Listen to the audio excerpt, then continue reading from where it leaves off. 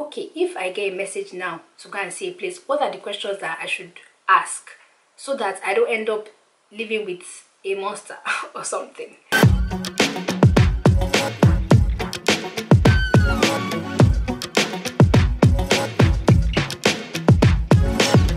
Hi guys, welcome to my channel. It's your girl Tola. I am a Vancouver-based YouTuber and it's good to have you here.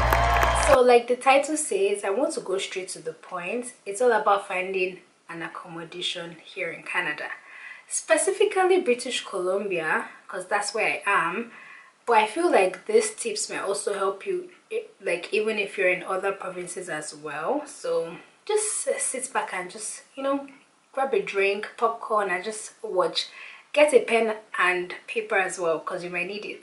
Just ignore the makeup right now on my face. I literally just filmed for Instagram and I didn't want my makeup to waste. I was like, why don't I just film this accommodation video now, because a lot of people they've been asking me, like, and I'm not even happy, I'm not just saying it for saying sake, like I've actually gotten DMs. And even when I posted my travel vlog, and I asked people to comment down below like videos they want me to do, a lot of people suggested accommodations. So here's the video.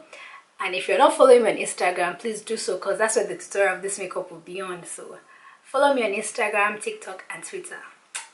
Just so I don't miss any important step, I'm just going to be looking at my notes, and I literally wrote down points that I don't want to forget, important points that I feel like everybody should know if you're trying to look for an accommodation here in Canada. So first, I'm just going to talk a bit about my experience, and then we'd go into like what I've learned and like the tips that helped me in getting my second place, because I'm currently at my second accommodation.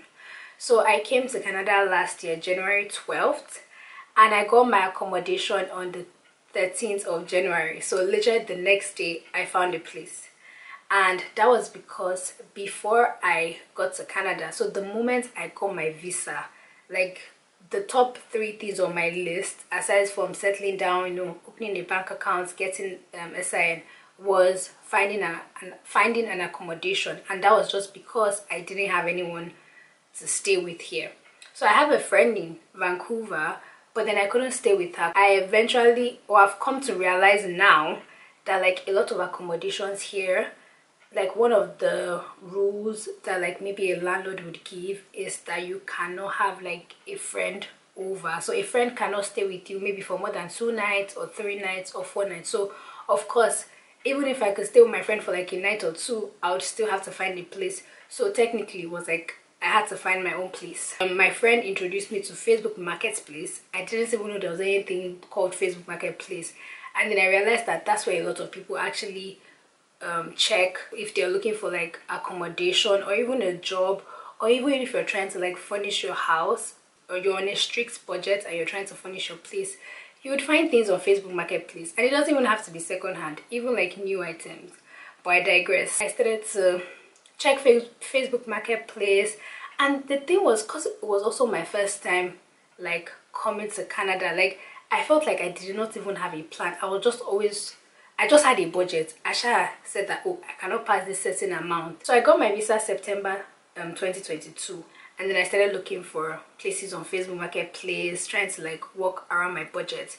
But then towards the end of November, December, I'd still not gotten a place.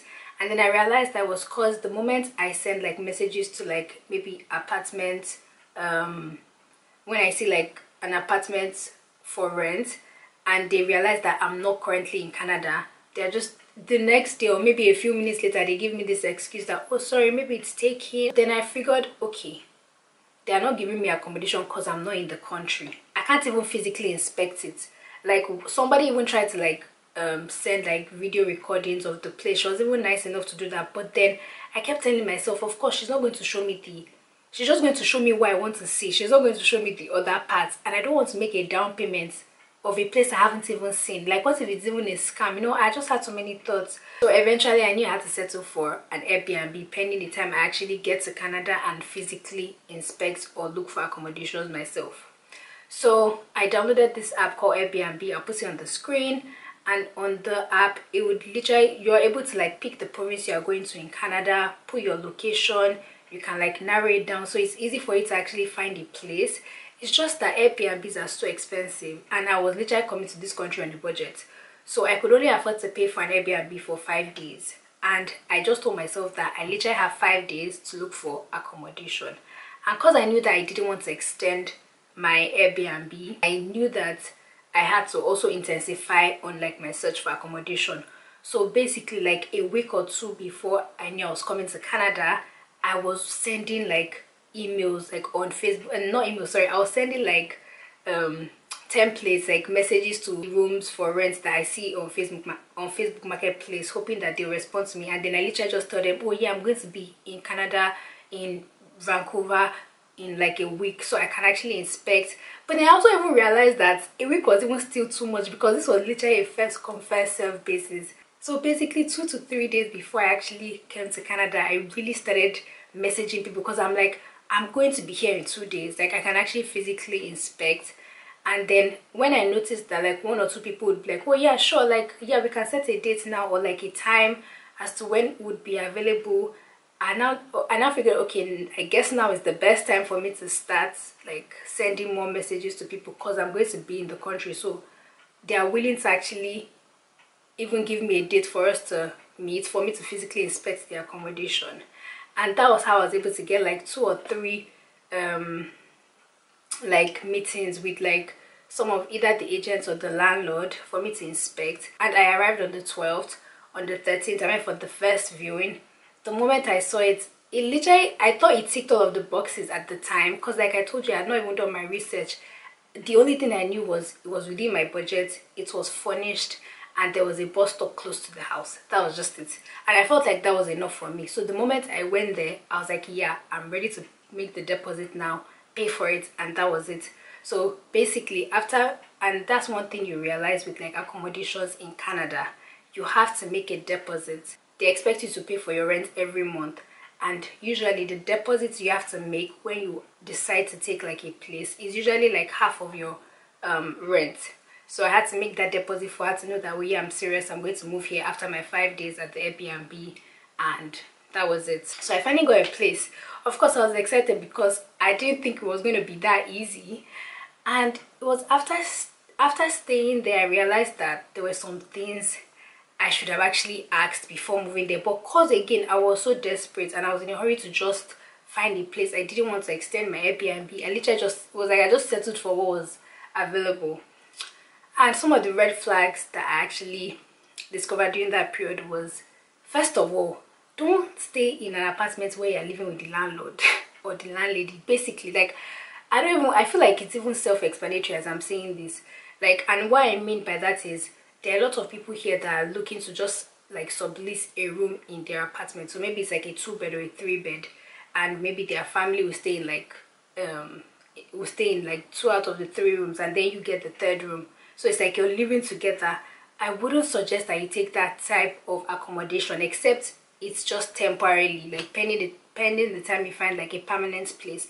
And that's just because no matter, even if you're paying rent, even if you're paying for utilities, they still have like this ownership mindset, which to be honest is understandable, because it's like you inviting somebody to your house, but then this person is also paying rent, but then they see it as like my, you can't bring people over, you can't have friends sleep over, you can't make noise after this certain time, you can't do this, you can't do that. There are just so many rules, because in their head they still see it as their house, but technically your paying rent is not like you're staying there for free. So that's one of the reasons why I would say, do not stay in a place where you're going to be basically living with the landlord. It's going to end in tears. It's going to end in disaster. And that was what happened for me, because after a while, I started to clash with the landlady, and it just wasn't great. But that was not even why I left. I realized that she only needed me for a few months, because she was already applying for BC housing, because she couldn't afford to pay for her own rent. And she literally just gave me like a 3 weeks notice that I have to leave. And that's the thing again, just because you're subleasing, it was a sublease, like there was no contract, no nothing. It was, she could literally just kick me out anytime, because there was no formal agreement, there was no contract with us. And that's another thing, just make sure like there's a contract before you before you move in, basically, so that again it does not end in disaster, it does not end in premium tears. So I just wanted to give that brief explanation first before I now go into like the tips in finding like accommodation. After the 3 weeks notice, I felt like, because I'd been in Vancouver at the time for 4-5 months, I already had a list of things that I knew that, oh, if I'm looking for my next accommodation, these are the things I would ask, these are the things I would do. Like, I just knew I wasn't going to make the same mistake again. And within 2 weeks, I found this place with my tips. So I know that it works. Like I always tell people, but you also have to be ready to put in the work, because except you have the money to be paid for Airbnb, I know there are some people that they are really like on a strict they're on a strict budget, or they just have like a timeline in which they want to really settle down. So this video is for you. Before you actually start your journey of looking for an apartment, you have to ask yourself these questions. Where do you want to stay? Do you want to stay close to your job, or do you want to stay close to school? Or do you want to be in the middle? That's number one. Do you want to stay in a place that is close to the train station or to the bus stop? Because that is very necessary. Everywhere is far from everywhere. So the best thing you can do for yourself is either live close to the train station, the SkyTrain, or close to the bus stop. And then whatever accommodation you're looking for, do you want shared room, or do you want like shared flats? Do you want shared kitchen, or do you want like shared washroom, or both, or private washroom but shared kitchen? Like, these are the things you have to ask yourself. And then what's your budget? And you also have to be very realistic with yourself, especially with the way the Canadian economy is moving now. If you're looking for private washroom or like shared kitchen, or private washroom and kitchen, or like a one bed, you have to be willing to broaden your budget. Basically, you can't be saying that, oh, your budget is $800 now in British Columbia, and you're saying that you're looking for a one bed with your own private washroom and kitchen. You're in fantasy land because that's not gonna work. With the way British Columbia is, $1,000 will get you like maybe shared your own room but shared washroom and kitchen. You might be lucky to get like maybe your own private washroom but definitely shared kitchen with 1,000.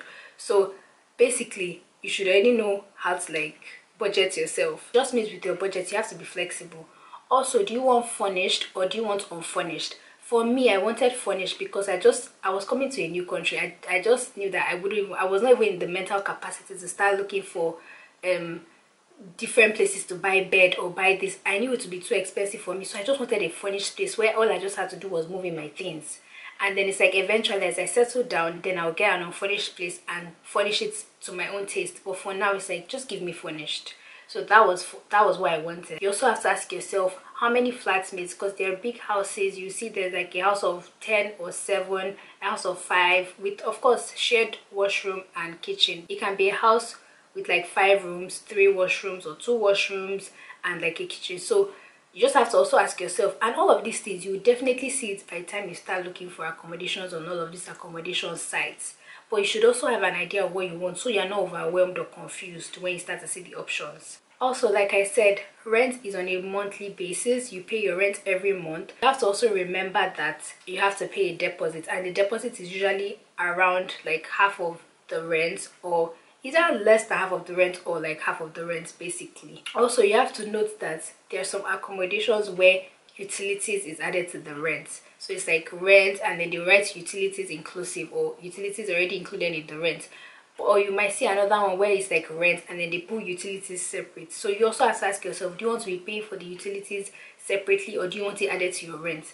So these are the questions that you ask yourself first, or these are the questions you should have in mind while you're going through like all these accommodation websites. When you're certain with these questions, now during the physical inspection, because you also have to now ask yourself, if I even find a place now and somebody tells me to come now, because that happens. You can be sending messages to somebody like in the morning and they might get back to you that, oh, they are free today, do you want to come and look at it? So you have to already be ready with your questions that, okay, if I get a message now to go and see a place, what are the questions that I should ask so that I don't end up living with a monster or something. Like what I said, utilities. Are utilities added to the rent or not? So you already know your budget.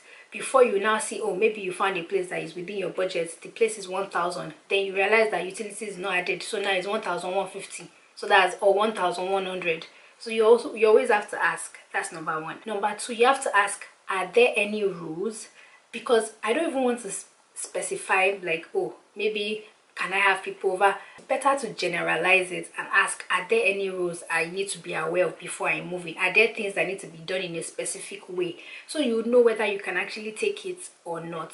So you don't end up putting yourself in a situation where you're not beginning to have back and forth with either your flatmates or the landlady or the agent. So you ask now, because in some accommodations they will tell you can't have people over, or you can't have people past a particular time, or after a particular time you can't cook again, or after a particular time you can't make noise. So you have to ask, please, what are the rules? Let me know now if it's something I can take or not. You also have to find out how long are they looking to lease, because there are some people that, like in my situation, I just felt like the landlady was literally using me pending the time she was able to save up to move to another place. So you have to find out how long are they looking to list the place for. Is it 1 year or 2 years or 6 months or 10 months? Be sure, confirm, and when you people are able to come to an agreement, you've finalized everything after a physical inspection, ask them about a contract. All these things that we've agreed on, is it going to be in writing? Please, can we sign it? We're here for business, we're not here to play, because this is accommodation. You don't want to find yourself stranded. You don't want to even be in a position where you now feel like you're stuck in a very shitty accommodation. So just make sure you ask the right questions, and when you people are able to come to an agreement, please let it be in writing that you people should sign. For me, I don't like pets. I don't want to live in a house with dogs or cats. So you also have to ask again, are pets allowed? If you're okay with pets, then that's fine. For people like me that are not okay with pets, if they tell you, oh yeah, you might not have a pet, but maybe another person that is coming tomorrow in a house with like shared accommodation, wherever, they're coming with a pet, are you okay with it? So you have to ask. And then you also have to even find out again too, if I'm going to be living in a house of 7 or in a house of 11 where there will be shared washroom and shared kitchen, is there going to be someone coming to the house to clean regularly, or are we the ones that are going to be doing the chores? And if we're the ones that are going to be doing the chores, how are the chores going to be divided to be sure that the house is actually neat? These were the questions I noted down. These were the questions that I would always ask when I went for physical viewings. And you'll be surprised how, like, from just asking some of these questions, you even find out some other things that would even determine whether or not this place is even for you. Because the house could be looking nice now, but by the time they give you some rules or tell you what comes with the house, you just be like, oh yeah, I'm so sorry, like this is a no for me. So yeah. So after noting down all of these questions, the first thing I actually did before I even came to Canada, even before I started checking on Facebook Marketplace, was that I sent an email to my school. I wanted to even find out, okay, since I'm coming in as a student, so this is for students, I sent an email to my school asking them what are actually the accommodation options for students. And I remember they sent me an email with like their own accommodation that they recommend for students. And when I looked at the bill, I saw it was, of course, more than my budget for the month, so I couldn't take it. And then I reached out to them again that, okay, this is actually more than my budget. Are there other options for students that have like a lower budget? And I remember they sent me a lot of accommodation websites to go through. So that's when I even saw Facebook Marketplace, Kijiji, Panmappa, Craigslist, and some other ones. So I tried checking them while I was in Nigeria, but to be honest, the only accommodation website that, I don't even know if it's a website, but the only place that got back to me was Facebook Marketplace. So I decided to put all of my energy on Facebook Marketplace. I disregarded Craigslist and the rest. Facebook Marketplace works. So yeah, I stuck to that. I wasn't using Facebook in Nigeria. I literally had to revive my page again so that I could, because I was literally on it from the moment I started looking for accommodation. I knew that I couldn't afford schools, accommodation options, and my only option was Facebook. I downloaded the app on my phone. I was always on Facebook Marketplace every time. I started joining a lot of community groups. You see so many, especially pertaining to your province or even the area in your province that you want to move to. I saw Vancouver places for rent. Go to Facebook Marketplace. I'll just type room for rent. There's a place where you can actually narrow down your location and you put Vancouver, like you put the area or the radius where you want your location. So I'm in British Columbia now, and my school is in Vancouver. So my primary place was first Vancouver. Then I checked Burnaby, which is quite close to Vancouver. Then I checked New West. These are like places in British Columbia. So I just would always narrow down like you can narrow down your location on the Facebook market, on the Facebook app. So make sure you download the app, it's just easier for you. Or if you're using your laptop as well, you can do that. So I would put in the location I want, I'll narrow it down, and then I'll it will give me a lot of options. So when you click on one room for rent now, for instance, it will give you pictures of how the place looks like. It will put the price, it will give you like a description, so it will tell you where the room or the accommodation is located at.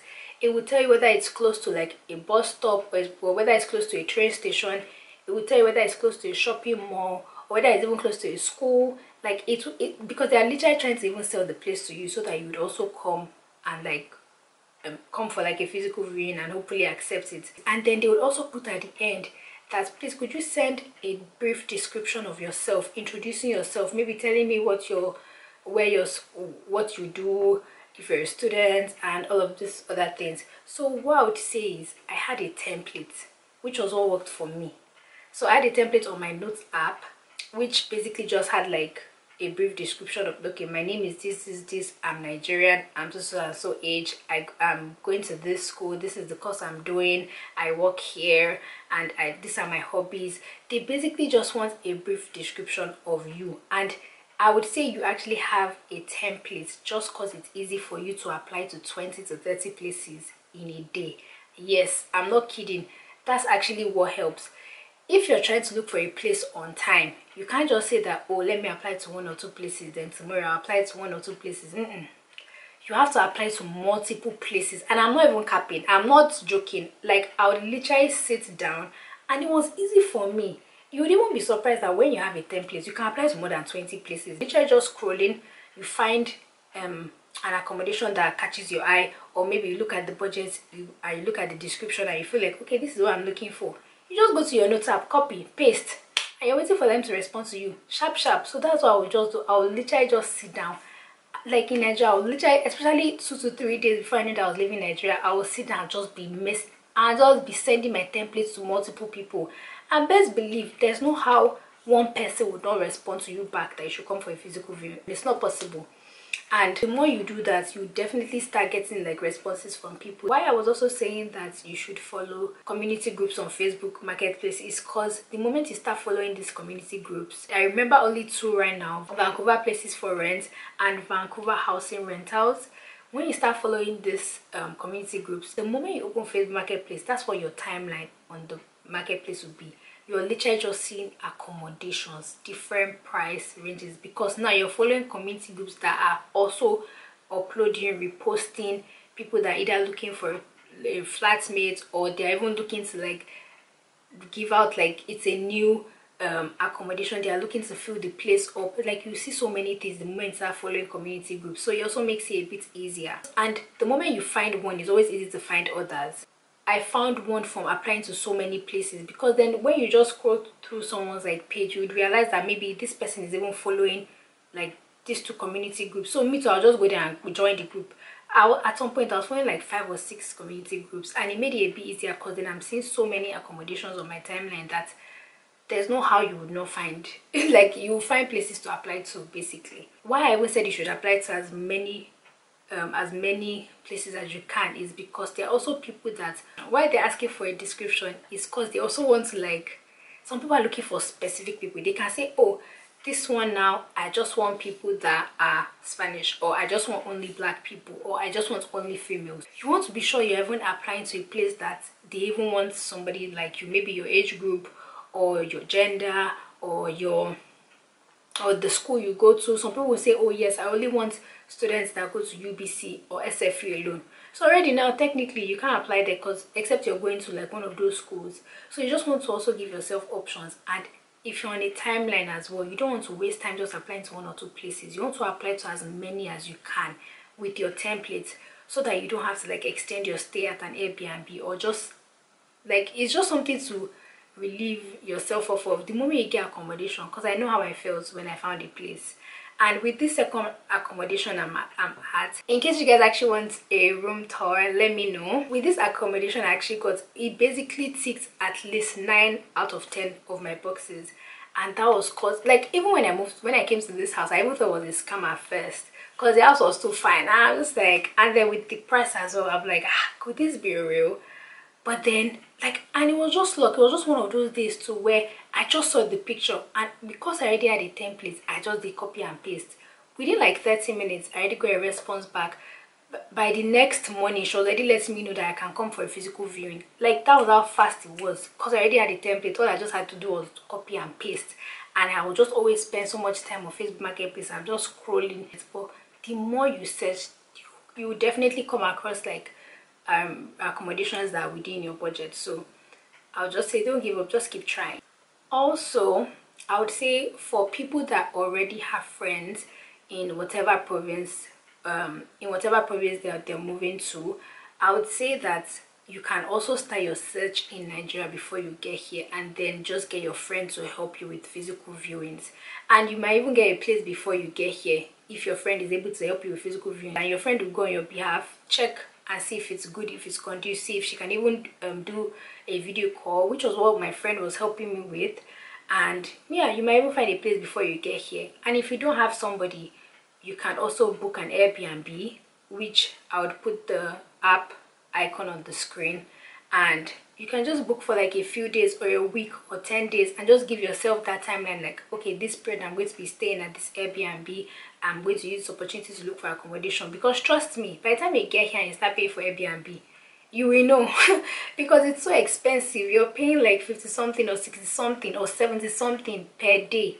If you multiply that by 10, that's almost 700, and that's almost like you can pay that as rent for a month, and you're in the comfort of your own room instead of Airbnb that you still have to find your own place. Like, so yeah, basically that's all I have for finding accommodation here, and I've tried it. My friends have tried it. It has worked. And yeah, make sure you have your questions so you don't end up staying with a landlord that will just wake up one day and tell you that his family members are coming and you have to move out, or a landlord that will just tell you that, oh sorry, they are moving to another country and you have to move out, and you can't do anything about it because you didn't sign any contract. There was no agreement, no nothing. You just moved in and you're just paying rent, and that was it. And now they don't have any use for you again basically, and now you're homeless. So just make sure you ask the right questions. Don't get scammed. Don't go and pay any deposit to anybody without viewing the place. Like, just make sure you just take your time and find a place, and just be ready to make your budget flexible, because now with the way the economy is, it's even getting a bit harder for immigrants to actually look for an affordable place. So if you're one that is like very specific, like maybe you don't want to share washroom for instance, you have to be ready to make sure your budget it can be flexible. It can get bigger if necessary. But yeah, that's all I have for today. If you watched the video to this point, thank you so much. Please don't forget to subscribe. Please like, share, put on your notification bell so you get to see when next I upload. And yes, if you guys have any more videos, or if you guys have any video suggestions that you guys want me to film for you, please let me know in the comment section. And if you guys have any other questions concerning accommodation, let me know as well, and I'll be sure to answer them. I might even do a part 2 if you guys want, based on the questions I get from this video. So yeah, thank you so much for watching. I love you. Bye.